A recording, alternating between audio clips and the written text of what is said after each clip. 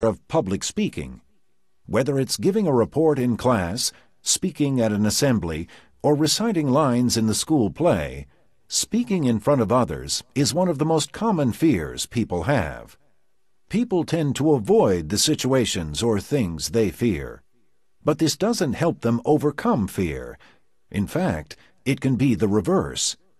Avoiding something scary reinforces a fear and keeps it strong. People can overcome unnecessary fears by giving themselves the chance to learn about and gradually get used to the thing or situation they're afraid of. For example, people who fly, despite a fear of flying, can become used to unfamiliar sensations like takeoff or turbulence. They learn what to expect and have a chance to watch what others do to relax and enjoy the flight. Gradually and safely facing fear helps someone overcome it. Fears during childhood. Certain fears are normal during childhood. That's because fear can be a natural reaction to feeling unsure and vulnerable, and much of what children experience is new and unfamiliar. Young kids often have fears of the dark, being alone, strangers, and monsters or other scary imaginary creatures. School-aged kids might be afraid when it's stormy or at a first sleepover. As they grow and learn, with the support of adults, most kids are able to slowly conquer these fears and outgrow them.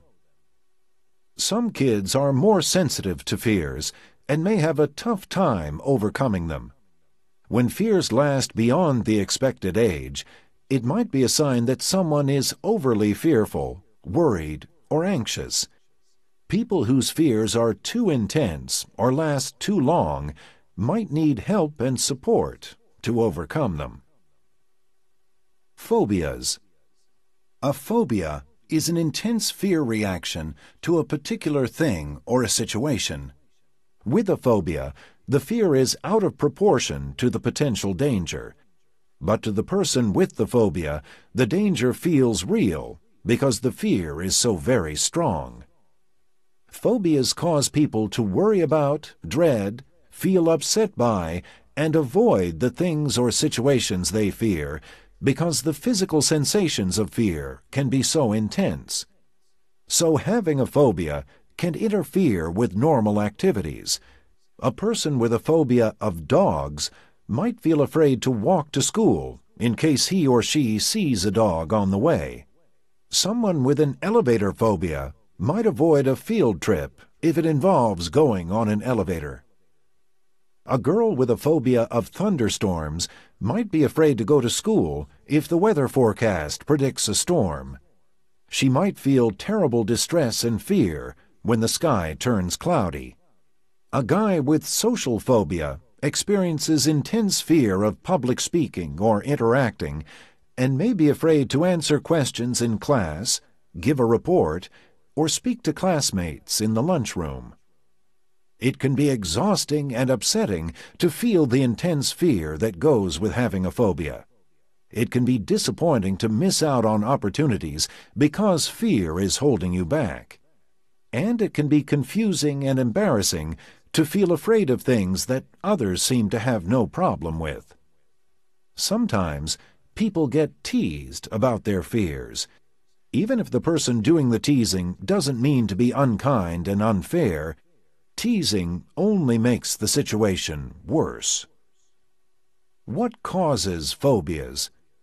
Some phobias develop when someone has a scary experience with a particular thing or situation. A tiny brain structure called the amygdala, pronounced amygdala, keeps track of experiences that trigger strong emotions. Once a certain thing or situation triggers a strong fear reaction, the amygdala warns the person by triggering a fear reaction every time he or she encounters or even thinks about that thing or situation. Someone might develop a bee phobia after being stung during a particularly scary situation.